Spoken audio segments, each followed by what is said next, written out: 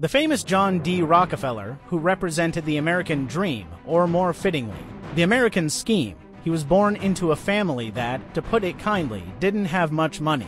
Rockefeller's story starts in 1839. His father, known as Devil Bill, was a unique man. He tried his hand at many things but excelled at none, often leaving his family to chase the next big scheme. We are talking about a man getting a bear as a prize just because, and then teaching it to do tricks. Devil Bill wasn't just unusual. He was a living, breathing paradox now, in this rags to riches tale. Let's not overlook young John's early entrepreneurial spirit. He wasn't just a farmhand and student. He was a budding capitalist even as a child, raising turkeys from stolen eggs. That's not just resourcefulness. It's a glimpse into the mindset of a future tycoon who would stop at nothing to make a profit. Rockefeller's father's colorful life included accusations of sexual assault and bigamy.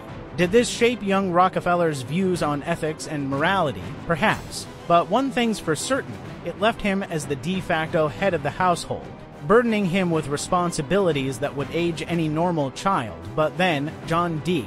Rockefeller was anything but normal. Fast forward to Rockefeller's teenage years, where his dreams of higher education were quashed by the harsh reality of needing to support his family. This twist of fate led him to the bustling streets of Cleveland. In search of a job that would pave the way to his future empire, his perseverance paid off, and he landed a job as a bookkeeper. Here, he got his first taste of real business, and it was intoxicating. Young Rockefeller opening his employer's safe to hold a $4,000 check.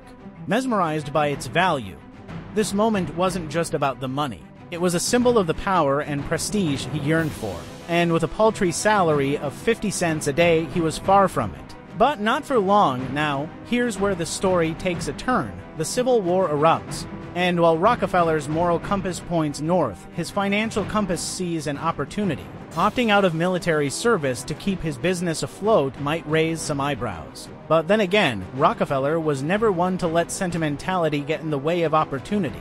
His first venture with Maurice Clark in the food business was just the beginning. But let's not sugarcoat it. The so-called smart way to solve their capital problem was nothing short of cunning. Manipulation. They inflated their worth to secure loans. A move that might raise ethical questions but proved effective in the cutthroat world of business. As the Civil War raged on, Rockefeller's business thrived. The inflation of food prices may have been a nightmare for the average Joe, but for Rockefeller, it was a dream come true.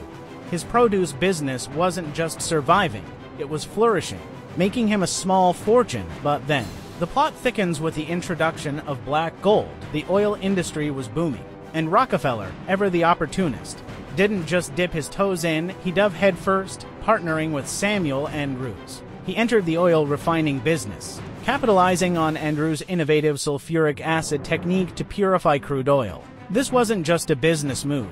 It was a strategic play that would set the stage for his future domination of the oil industry. Setting up the oil refinery was, as they say, remarkably simple, which is the kind of understatement you'd expect when talking about a venture that was about to turn the economic world on its head. Kerosene, the refined darling of the oil world, sold like hotcakes, outshining its crude ancestor with the grace of a ballet dancer in a mosh pit. John, ever the astute observer, couldn't turn a blind eye to the dazzling numbers that the refinery was pulling in. Within a year, yes, just a single trip around the sun, this side hustle had become the golden goose, in a move that screamed all in. John and his partner Maurice tossed their old business aside like yesterday's newspaper, diving headfirst into the oil frenzy. But oh, the fickleness of oil. The supply was as stable as a house of cards in a wind tunnel, with the only known source being a tiny speck in Pennsylvania, where optimists were as rare as a polite conversation about politics every time oil was discovered. Towns sprouted up like mushrooms, only to vanish just as quickly, leaving behind nothing but stories and empty whiskey bottles. The market was a roller coaster, prices fluctuating from laughably low to eye-wateringly high. To say it was turbulent is like saying the Titanic had a minor water problem. John, in a stroke of what he probably thought was genius, decided to stick to refining oil, steering clear of the unpredictable world of oil mining. However, the situation for John and Maurice was like a high-stakes poker game where the rules kept changing. When oil was abundant, prices tanked and their profits shriveled up when it was scarce. They paced their offices, fretting that the last drop of oil had been siphoned from the earth. The stress was too much for Maurice, who in 1865 decided to tap out. Selling his share to John for what today would be a small fortune, Maurice cashed out, while John doubled down on this oil roulette.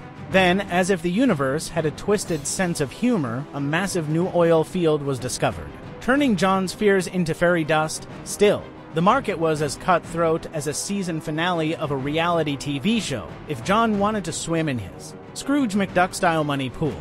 He needed to crush his competition under his boot like an unwanted cigarette. Then Henry Flagler comes in. He is John's new partner, and like John, he doesn't just want a small part. He wants everything. Henry is very similar to John, but even tougher. They began forming alliances that were as friendly to their competitors as a fox in a hen house. One particularly sneaky move was their secret deal with the railroads, securing transportation costs that made their competitors' eyes water. This deal turned Cleveland into the oil refining capital, much to the chagrin of anyone not named John D. Rockefeller. The competitors, oblivious to the secret rebates, were playing a game they couldn't win. John, with a wolfish grin, triggered a price war. Knowing his costs were lower, competitors either went bankrupt or sold their souls, businesses, to Standard Oil. John knew these railroad rebates were morally gray at best. But in the Wild West of industrial America, legality was a fluid concept. This strategy was effective, albeit brutal, turning Standard Oil into a money-making behemoth. However, with the oil surplus driving prices down, John feared the entire industry might collapse under its own weight. So, what's a ruthless businessman to do? Why? Form an even more dominant monopoly, of course. This led to the creation of the South Improvement Company, a name so bland it could be a brand of vanilla ice cream. This alliance, which included the biggest railroads and refiners, was about as popular as a skunk at a garden party when the public caught wind of it. Protests erupted, featuring hijacked shipments and torn-up train tracks. Despite this setback, John wasn't deterred. He knew if he couldn't control the industry through shadowy deals, he'd do it in the open with all the subtlety of a sledgehammer. During the so-called Cleveland Massacre, he coerced 22 of the 26 oil refining companies in the city into selling to him for peanuts. John's empire expanded. Now equipped with the latest technology and the brightest minds in the industry, by 1873, John had monopolized the Cleveland refineries, but then came Black Thursday, a day of financial reckoning that saw bank failures and economic turmoil. Yet, this tale isn't just about the rise of a business titan. It's a narrative steeped in ambition, cunning, and a touch of moral ambiguity. It's a story that reminds us that behind every great fortune lies a great crime, or at least a few questionable business practices. So, once robust and unyielding, the United States economy finds itself in the throes of a 6-year recession. It's like watching a marathon runner suddenly trip over their own shoelaces. And why?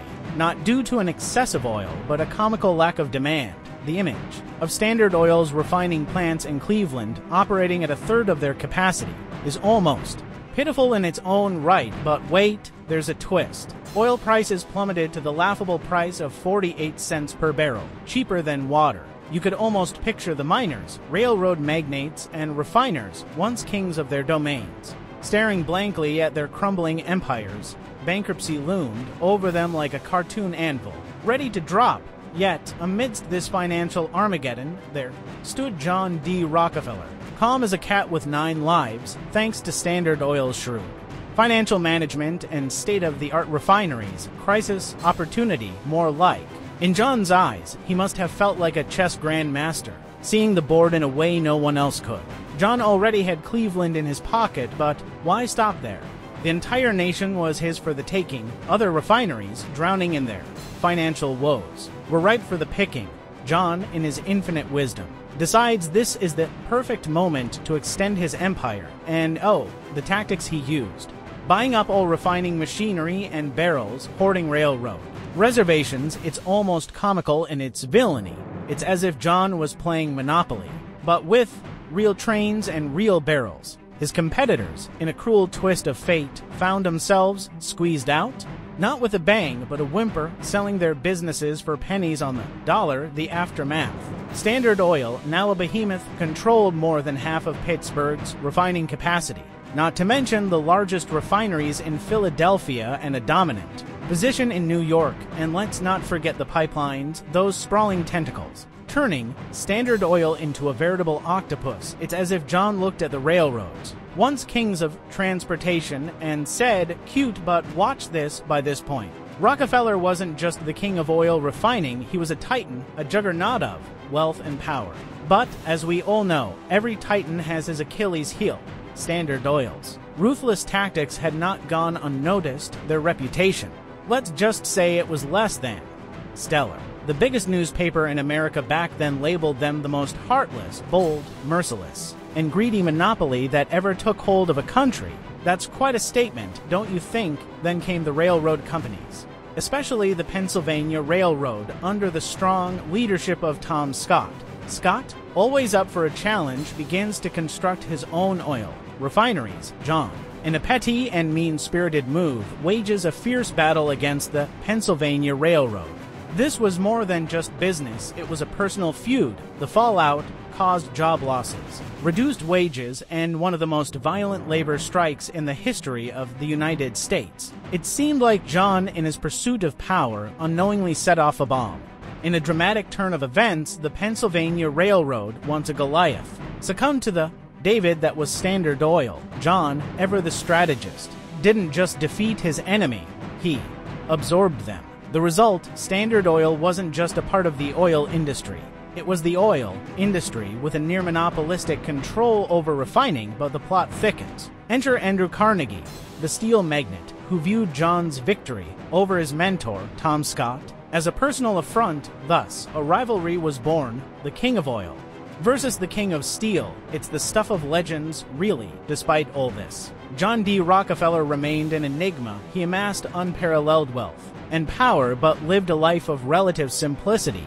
He played with his children instead of hobnobbing with the elite, a stark contrast to his public persona as a ruthless industrialist. Yet, as the world changed around him with the advent of electricity and new oil discoveries, Standard Oil found itself at another crossroads. But John, ever the opportunist, saw this not as a threat, but as yet another chance to evolve and dominate.